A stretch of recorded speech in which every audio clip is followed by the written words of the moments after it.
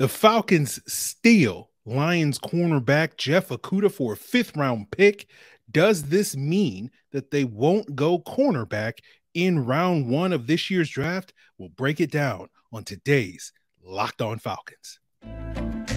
You are Locked On Falcons, your daily Atlanta Falcons podcast. Part of the Locked On Podcast Network, your team every day.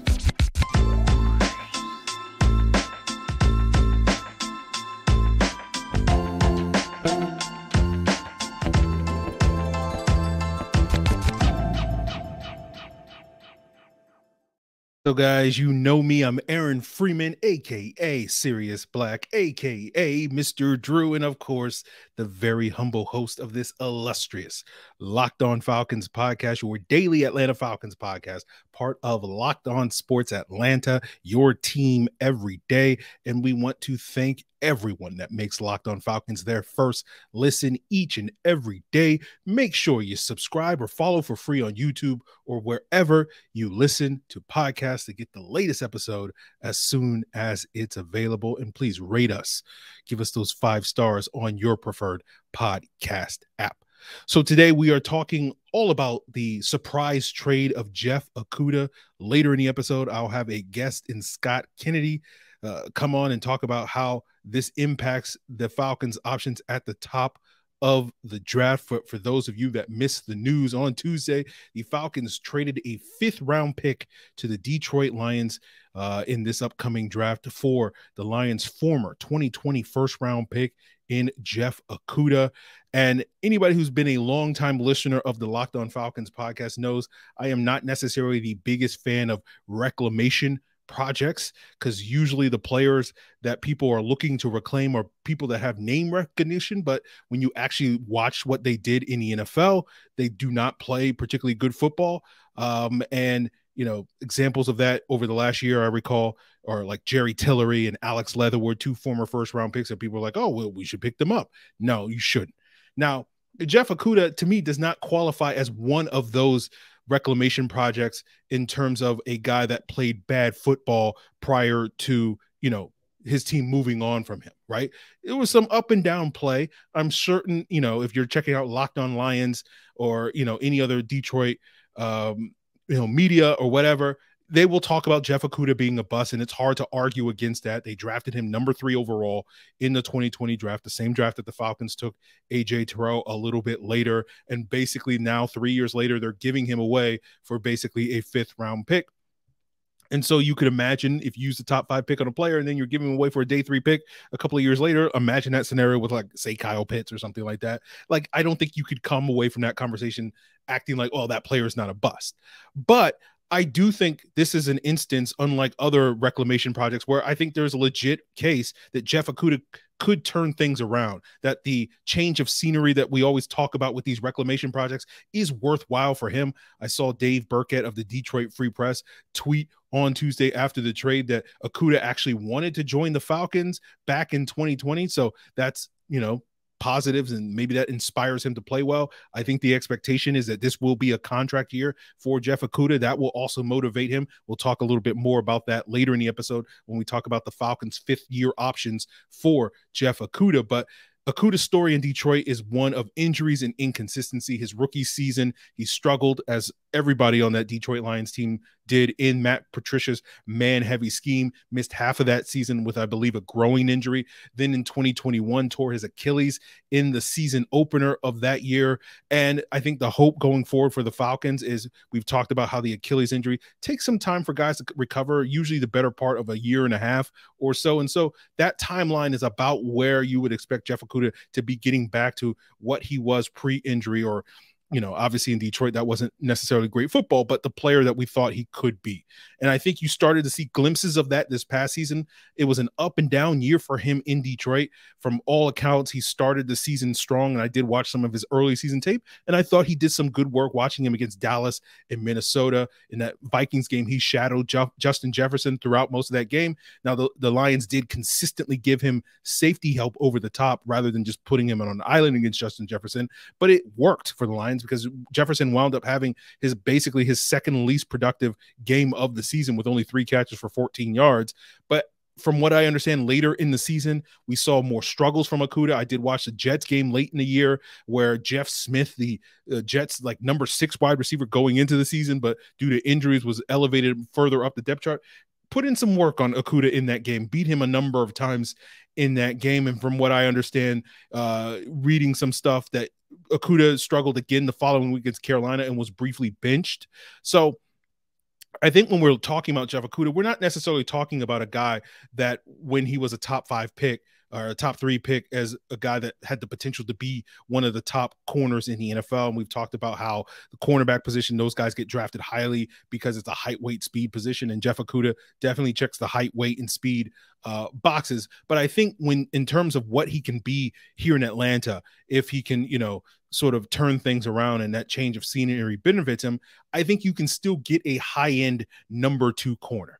Right now, if that's what Jeff Okudah turns in, then that to me is a high reward, low risk type of move.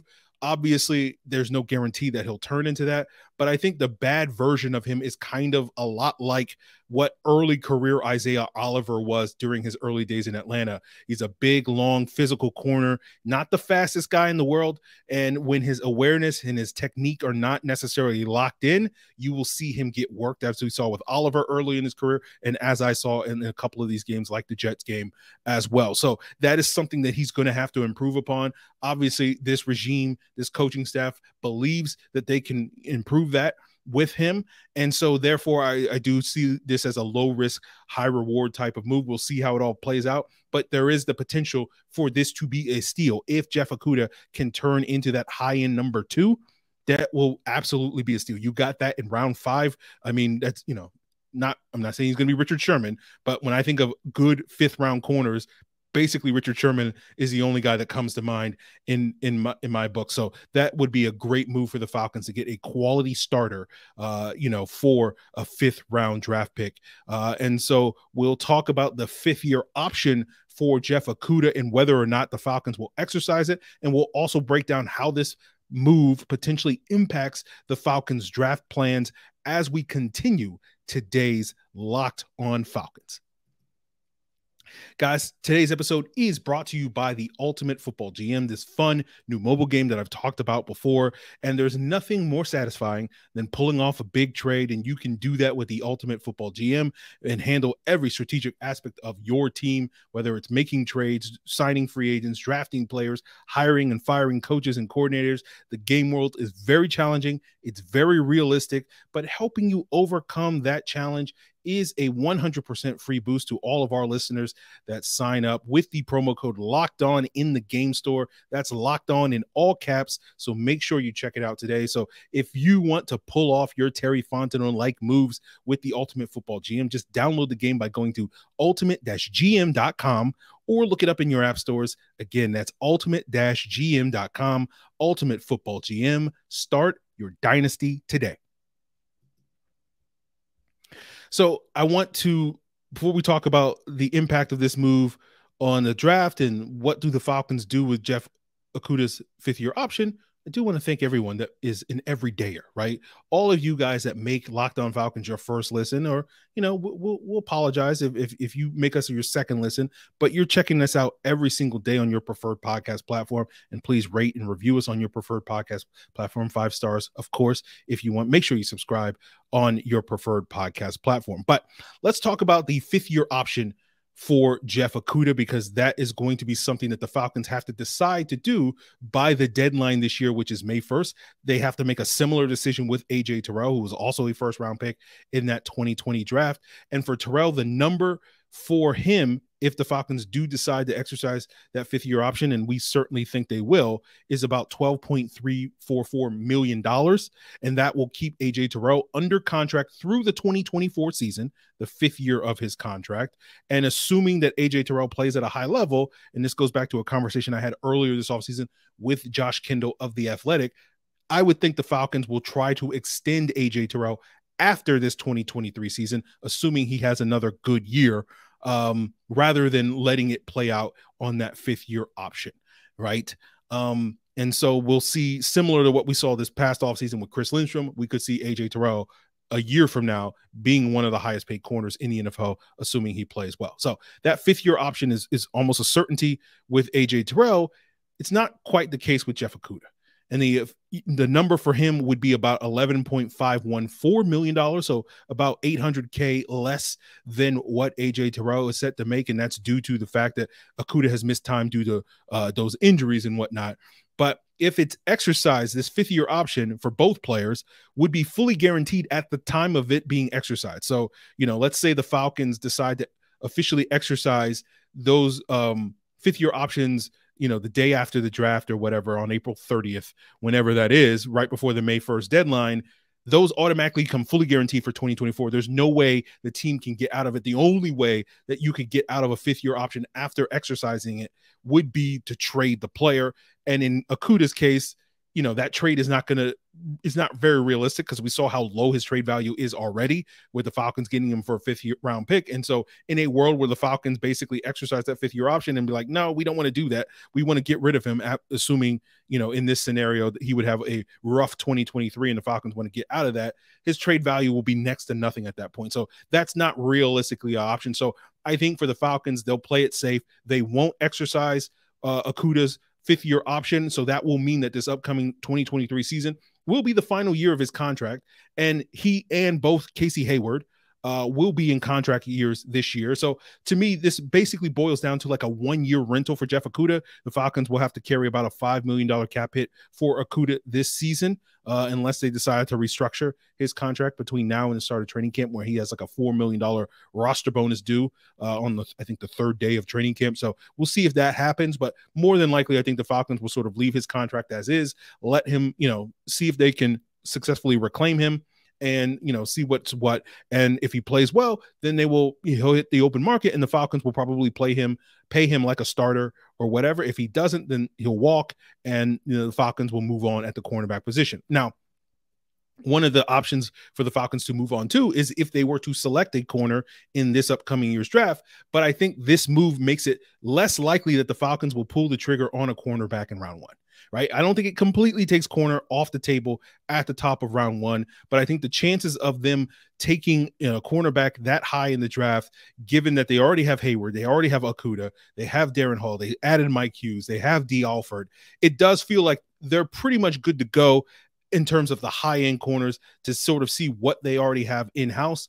And maybe I think this pushes the idea of taking a cornerback later, another developmental sort of corner that can add some depth, round 3, round 4, or possibly later in the draft, to me does make sense for the Falcons. I thought Christian Gonzalez, the Oregon corner, was certainly a realistic option for the Falcons at the top of round 1. He was sort of the 3rd most likely selection based off of my expectations for the Falcons at the 8th overall pick, depending on the availability of those top 2 options, which for me were Jalen Carter, the Georgia defensive tackle, Tyree Wilson, the Texas Tech defensive end. But I would imagine Gonzalez now falls further down the list in terms of potential options. The same would go for Devin Witherspoon, the Illinois corner, who I didn't think was necessarily as realistic an option at 8 because of the lack of size there for that position. So to me, I think this only increases the odds that the Falcons take a pass rusher at 8. This has been something since the start of free agency that I felt like that was the Falcons' intention with that 8th overall draft selection at the top of round 1. Again, Carter, Wilson should be at the top of their board. Now I think Miles Murphy goes from number 4 option to number 3 option, the Clemson pass rusher, leapfrogging Christian Gonzalez. And, if we were to round out the top 5, I wouldn't put Christian Gonzalez in my top 5 anymore. That means Bijan Robinson, who was previously in the top 5 in terms of likely Falcons option, goes to 4, the Texas running back. And then I would probably pencil in Northwestern Peter Skoronski with that 5th option.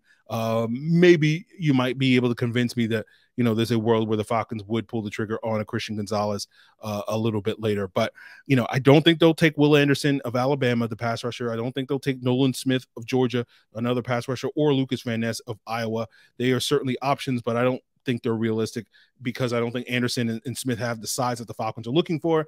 And I just don't think Van Ness is going to be rated that high by the Falcons. We'll see if that prediction is wrong or right or whatever, but it's based off of the idea that the Falcons tend to go chalk with their early round picks, meaning that they don't typically stray too far from consensus when it comes to the available options in the first few rounds of the draft based off of Terry Fontenot's 2-year draft history. And I don't think that's going to change in year 3. And so me having compiled rankings from 19 different draft boards, when I look at these potential options that we've named, the consensus rankings for these guys on these draft boards, you have Jalen Carter as number 3, you have Bijan Robinson as number 5, Tyree Wilson's number 6, Gonzalez is 7, Skoronski's 8, Devin Witherspoon is number 9, Murphy is 14, Van Ness is 20, and Nolan Smith is 22. So we'll see what, the final boards look like over the next couple of weeks, and that may modify things a little bit. But I do think the Falcons, this is definitely pushing the Falcons in the direction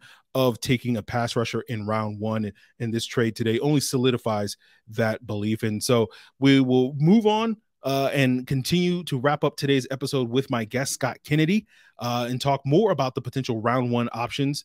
I've recorded this shortly after the Okudah trade with Scott, and Scott will make the case why cornerback is still technically an option for the Falcons, why Bijan Robinson is an option, but potentially a luxury pick, as well as which pass rushers he thinks the Falcons could be targeting at 8. And we'll get into that to wrap up today's Locked On Falcons.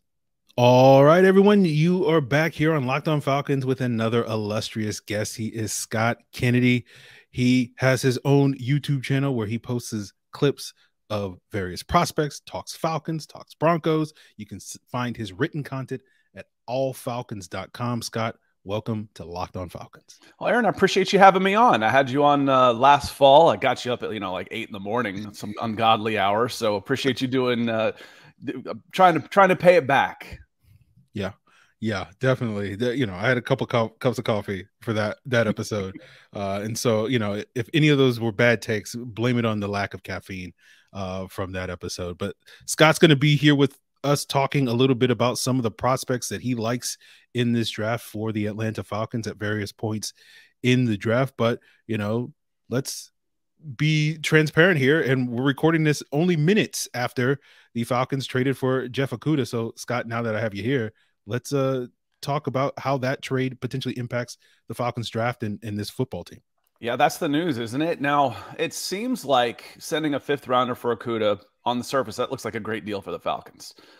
On the surface, it also looks like that takes cornerback off the board at number 8. Now, I could argue, if we were doing a debate and you took one side, I took the other, I could argue that it doesn't take cornerback off the board at 8, but I wouldn't feel really good about it. I'd think that the Falcons are moving in a different direction.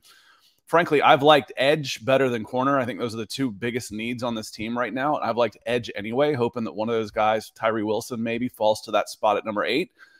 But now you're looking at that secondary, and I thought Dean Peace worked wonders with scotch tape and duct tape, putting a defense out there with cast-offs from the Titans and Bears.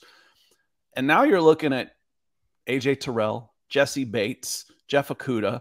You hopefully get Hayward coming back healthy, Mike Hughes, Richie Grant in his 3rd year, and then maybe Jalen Hawkins. I feel like I'm even forgetting somebody. That's a pretty deep and talented back 7, let alone what they've done for the front of this defense. So a lot of the premium resources have gone towards the offensive side of the ball in the first 2 years of Terry Fontenot's tenure. They've made up for it this offseason, Aaron. Yeah, I would agree with you there. And I would agree with you. Yeah, I think cornerback is not, completely dead at 8, but you would feel like this is double dipping if they were to pull the trigger on a cornerback there with someone like Christian Gonzalez. Obviously has the long-term potential over a Jeff Okudah, but it just feels like you kind of already have an option there that pushes it to where later in the draft, maybe you feel good addressing cornerback, and particularly with this draft class, given the depth of this cornerback class, it seems to make a little bit sense to kind of wait on that cornerback position. Yeah, my argument for would be, okay, you got AJ Terrell. He's going to be a Falcon for a long time, hopefully. I expect them. They'll pick up his option. They'll try and sign him to extension. Arthur Blank has never had trouble spending the money. It's spending the money wisely that the people that are in charge have been the problem. So keeping those guys long-term Falcons should be okay. So write him in there. Casey Hayward's old. He's going to be gone soon. Mike Hughes has kind of been cast around a little bit. We're not really sure what we're going to get long-term there. Jeff Okudah, to this point, has been a bust at number 3. Getting him for a 5th is good business. but a bust at number 3 who is on his 5th-year option that the Falcons haven't necessarily picked up. So if I'm looking long-term, I feel like the only one spot I still have filled is A.J. Terrell. So that would be my argument for keeping cornerback on the board. If you really, really liked someone better than everybody else, you could still do it. I just think it's a lot less likely to happen now. Yeah, I would agree with that. So speaking of options at 8, let's talk about some of those alternative options that the Falcons now have, especially if we're kind of pushing cornerback to the wayside. I'll give you the floor, Scott. Who are some of the guys that you're eyeing for that spot? Well, I tell you, I feel like PFF, they're the simulator I use the most, has Tyree Wilson right there about that 7 and 9 spot, and he's always available when I pick, and I always take him. That to me is when we're talking about a 270 plus, 275 plus pound edge with athleticism. When's the last time the Falcons could roll somebody out like that? Patrick Kearney, maybe, it's been a while. Jonathan Abraham. It's been a while since they've done something like that, and it's tantalizing to me for him in that spot. Kind of a sleeper pick. I don't know how much of a sleeper he is anymore. Is also in the same build as Lucas Van Ness. Just the production hasn't quite been there because he was relatively new to the game. But when we're talking size, athleticism, 270 plus pounds, very similar to Tyree Wilson. And I guess the big question going in, Aaron, is do you think that 4 quarterbacks will go in the first 7? It's starting to look like they will. And if they do, you should have one of Jalen Carter, Will Anderson, Tyree Wilson, Christian Gonzalez available. One of those 4 should be available. I'd probably take who's there. If 4 quarterbacks and then 3 of those 4 go, I would probably take one of those 4 guys at number 8. Yeah.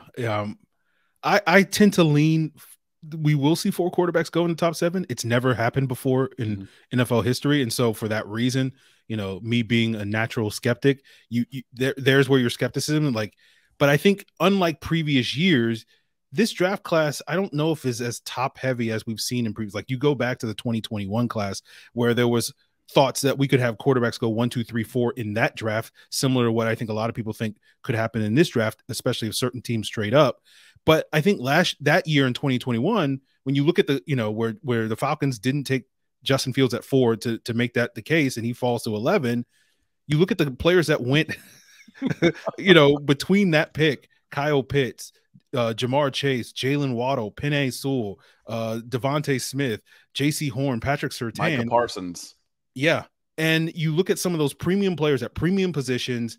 I don't know if you really have more than a couple of those guys in this year's draft that are comparable to that to make teams be like, we don't necessarily need a quarterback, and so let's take the true blue chip prospect at another premium position and we'll feel good about that. I don't know if this draft class has that. So it does, to me, make it that something unprecedented like seeing 4 quarterbacks go in the top 7 is more likely this year. Yeah, that was a special draft where I came out of that one saying if you're in the top 12, top 13 or so, you're either going to get a really exciting player or your quarterback of the future, in theory. It's always a crapshoot. Justin Fields should have gone number 2 overall. I will go to my grave saying that. I would have taken Trevor Lawrence. I would have taken Justin Fields, 1 and 2. And I still think the Falcons should have taken him.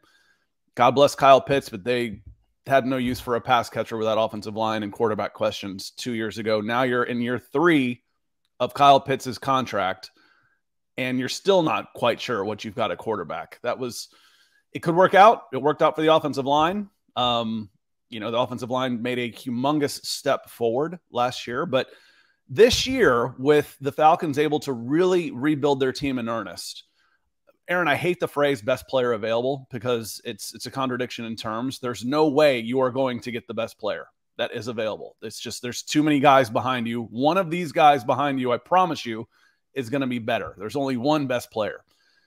And so I've started saying best prospect available, but if they really do go that direction, I'm going to trigger you on this one, is Bijan Robinson could be a possibility at number 8. At the running back position. If we're talking truly the best player, he might be the best player in the whole dang draft, Aaron. Not going to get any argument from me on that one, Scott. I wouldn't advocate for that. And the reason why I've said is because you don't need to spend a top 10 pick. You don't need to spend a premium resource on a running back in order to have a premium running game with this team. You've put money into the offensive line. You've got an offensive-minded coach. You've got a quarterback who can run and keep things off. You've got a fifth-round pick who just set the Falcons franchise record. You've seen guys come in. Well, it's Caleb Huntley or Cordell Patterson. Tyler Algier come in off, the fifth round, was inactive the game one and runs for 1,200 yards. I don't need to spend a number 8 on a player like Bijan Robinson in order to have a plus running game. I'd rather use that somewhere else. Yeah, I would agree with that. But I think the same logic that we just discussed about the lack of premium talent elsewhere in this draft does make taking a player like Bijan Robinson much more of a possibility than I think traditionally we would think, given what you just laid out. Is that fair? Yeah, it is. And I kind of said he's a bit of a luxury pick, for a team. It's like if I'm the Philadelphia Eagles or I'm the Buffalo Bills and I'm like one player away and it's a guy I'm going to give the ball to 30 times a game, then yes, then it makes a lot of sense. I'm not sure the Falcons are there yet. Not with the big question they have at quarterback. And there's still a lot of moving pieces on this defense. They brought in a lot of players. How quickly do they all come together and play at that type of level, Aaron? I mean, we're playing Madden here and we're playing fantasy football, and the team has greatly improved on that side of the ball. But how quickly can it really all come together with all these new faces? So this team's still a year away from me for truly being a contender, and assuming that the quarterback position goes in the right direction. I think they're still a year away. I think Bijan's a little bit of a luxury that I would look for. I need pass rush, man. I can run the ball already. I've got to either give the guys longer to get to the passer, or I've got to get to the passer quicker. That has to happen coming out of this draft. I agree. So, guys, I want to thank Scott Kennedy for joining me on today's episode. He will be back to talk more about, some day 2 options at a future date. Don't know exactly when the second part of our conversation will air on the podcast. Have a lot of content coming out over the next couple of days. Still have a lot of content to air from the conversation I have with Mark Schofield. We still haven't aired the CJ Stroud and Anthony Richardson tidbits, as well as some of the other quarterbacks. So that is potentially on deck for tomorrow's episode. We'll maybe continue to break down Jeff Okudah. We'll see if I can get Matt Derry of Locked On Lions to give his thoughts on Okudah's 3-year stint in Detroit later this week as well. So lots of great content coming your way here on Locked On Falcons. Continue to make us your first listen. And guys, why not check out Locked On NFL Scouting with the Draft Dudes as your second listen, where Kyle Krabs, Joe Marino are breaking down all the things that it takes to build a successful NFL franchise. Free and available on YouTube or wherever you get your podcasts. It's all part of the Locked On Podcast Network, your team every